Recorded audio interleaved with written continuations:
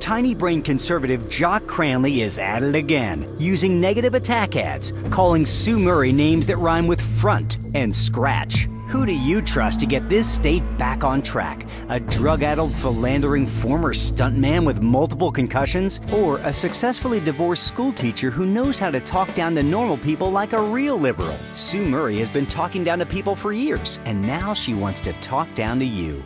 Sue has a simple plan to get the state of San Andreas back on its feet again.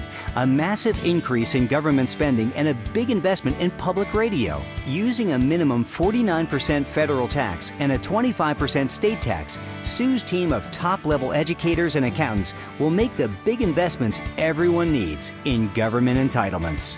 Get what you deserve from the person who knows best. Vote for Sue Murry for governor. I'm Sue Murry, and I approve this message.